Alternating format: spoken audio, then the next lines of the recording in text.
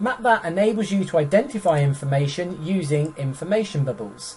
These tend to show you the core information about that location, in this case the ward name and the councillor of where we live.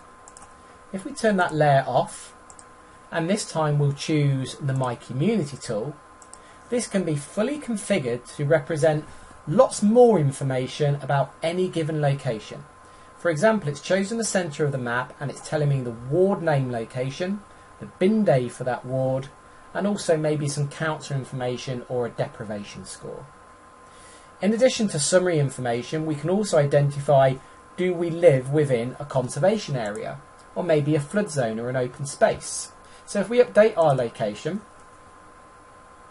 if we check this time our environmental constraints, we can see this location is within an open space or a park and leisure area.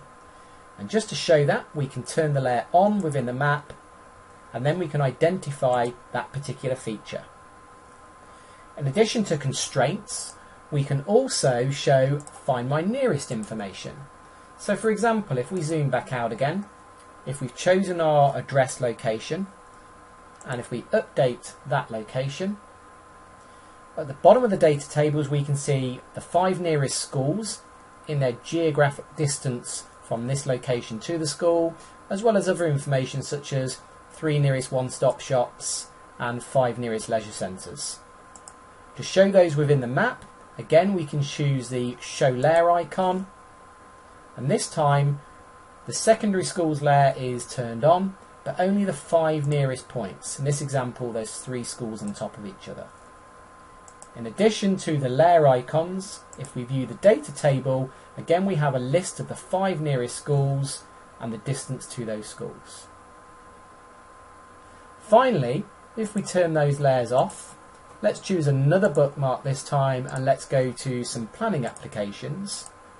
We could have a member of the public phoning up wanting to know, are there any planning applications within a set distance of where they live.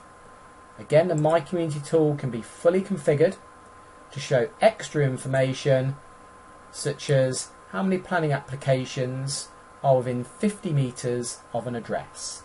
Straight away we can see there are 25 planning applications. Here they are listed with the distance from the address. The MyCommunity tool is fully configurable to show you any Find My Nearest, any number of constraint checks, and also area searches. Why not give that a go?